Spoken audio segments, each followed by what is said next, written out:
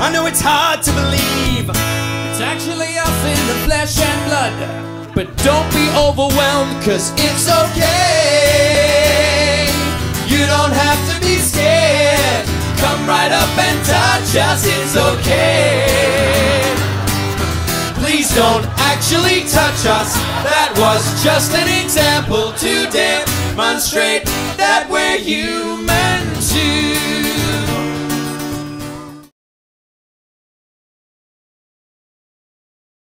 Sandra Edwards from Noble Park, Victoria asks, if you were the first man on the moon, what would you have said? It's like, you know, what would you say? Fuck me, I'm on the moon. Yeah, holy shit. I mean, shit. How did I get here? What happened? That sort of thing. So, score out of 10, Yoni.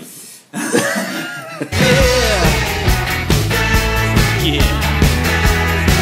You can go reasonably hard. Gonna have a fairly good time within reason. Now where are we up to? Are we Gee, up you to... know, self-sourcing in the lead. Is it? Surprise, surprise. Wow.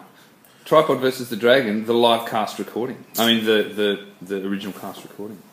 Yeah, I think that I think that came up well. Mm. Yeah. Well, we did that in like two. This is the opposite experience, really. We did it in 2 days. And I also we did it really totally how we do the show. Well, we hadn't done the show actually by that point, but how the songs were in rehearsal. I really like the fact that you get the full versions of a lot of the songs. Yeah, We pre-cutting. cut them down quite a lot Yeah. for the show that's on the DVD, Yeah. so you get heaps more song. Yeah, yeah. Again, I really enjoyed the recording of it, and it's any time hanging out with Alana Stone is good time. Yes, it is good time. And she's amazing to do, you know, to make music with.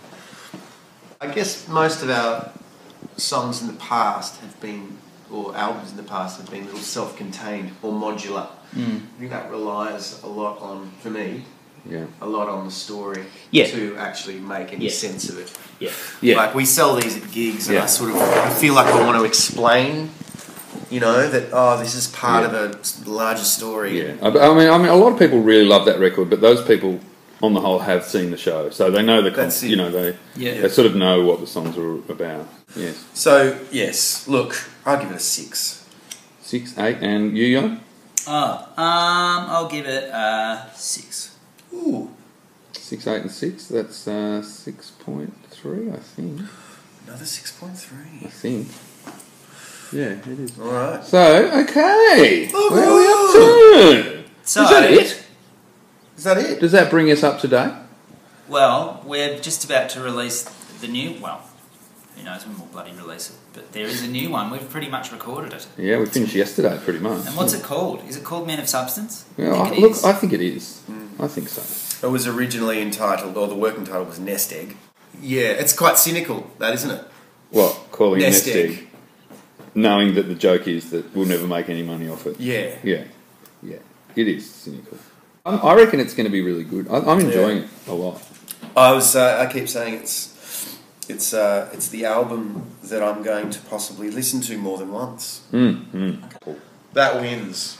As Yes. far that wins. Wow. With a score of 8.5, self-sourcing, ladies and gentlemen. Ask Tripod your questions.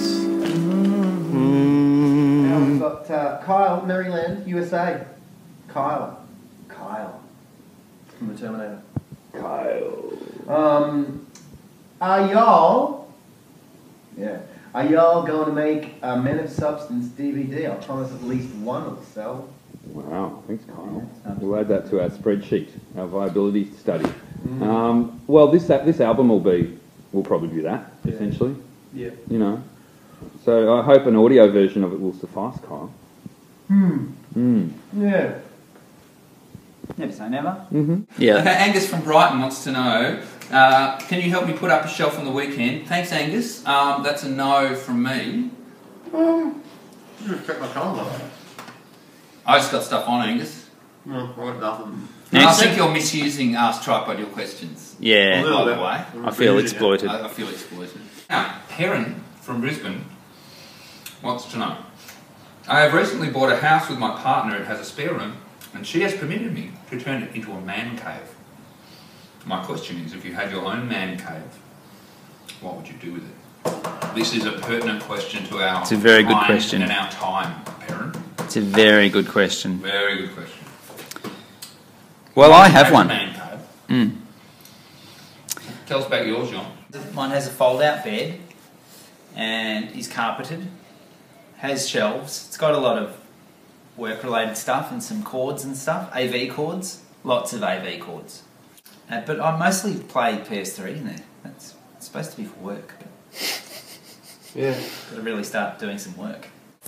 I had a man cave, Perrin, and I don't know if you guys are recently married. Obviously, you've both just invested in a house. I'm not sure if children are on your agenda there, but enjoy it while you can. Enjoy what? The man cave. Why? So I had one, and then I had a child. Ah, and said right. child moved into said man the cave. cave. Yeah. Subsequently, it's not a man cave anymore. No. I reckon I'd query games in there though, because it can be kind of antisocial. I always That's try to why avoid- games are good. Yeah. So you can be in another world. And, my feeling was when I used to game in there, it meant I was very cut off from my from my wife. That's the stuff. And so I actually moved to console and put the console out in the living room, and I used the man cave for work. And So you can ignore her in Really? front of her. What you can do once that man cave is taken up is look around your area, invest in an office, or call it an office. Yeah. Call it an office. go in with some other men, Yep. Yeah. and your man cave becomes a clubhouse. Yes. Yeah. Or office for taxation Office. purposes. Yeah. Yeah, thanks for asking us your questions. We hope that we've been in some way of interest to you. You know what I'd like to see, Perrin, is some photos of your man cave on our Facebook. I would like you to keep us posted on that, because I'm quite interested. And also send us a picture of your shelf, the person before. Angus, let's see your shelf. All right. Sandra, maybe you could send us a picture of the moon. Or yourself. Or yourself is fine. And we'll score you. And don't ask me to tell you the story, son.